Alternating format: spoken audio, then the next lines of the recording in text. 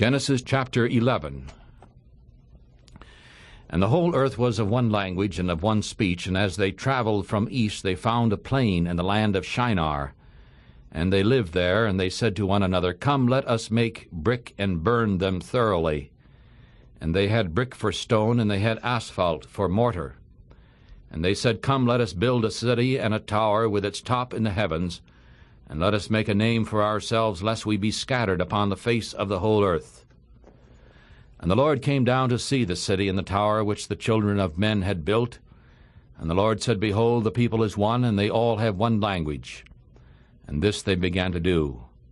And now nothing which they have imagined to do will be restrained from them. Come, let us go down and confuse their language, so that they cannot understand one another's speech. And so the Lord scattered them abroad from that place upon the face of all the earth, and they quit building the city.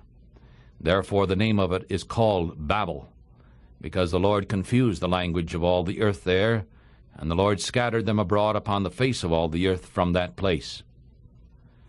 These are the generations of Shem. Shem was 100 years old, and fathered Arpachshad 2 years after the flood.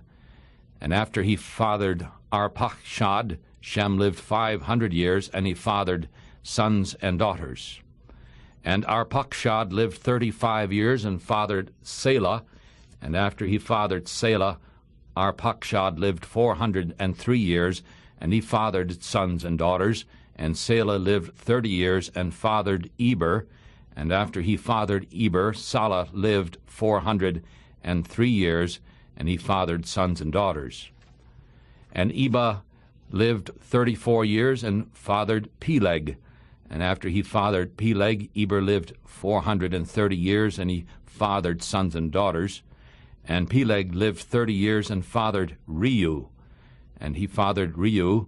Afterwards he lived 209 years and fathered sons and daughters. And Reu lived 32 years and fathered Serug.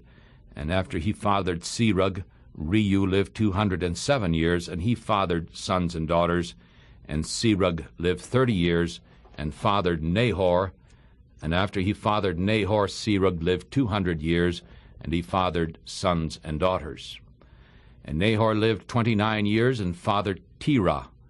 And after he fathered Terah, Nahor lived 119 years, and he fathered sons and daughters. And Terah lived 70 years and fathered Abram, also Nahor and Haran. Now these are the generations of Terah. Terah fathered Abraham, Nahor, and Haran fathered Lot. And Haran died before his father Terah in the land of his birth, in Ur of the Chaldees. And Abram and Nahor took wives for themselves, and the name of Abraham's wife was Sarai, and the name of Nahor's wife was Milcah, the daughter of Haran, the father of Milcah, and the father of Iscah. But Sarah was barren, she had no child. And Terah took Abram his son, and Lot the son of Haran his son's son, and Sarah his daughter-in-law, his son Abram's wife. And he went forth with them from Ur of the Chaldees to go into the land of Canaan. And they came to Haran and lived there. And the days of Terah were 205 years, and Terah died in Haran.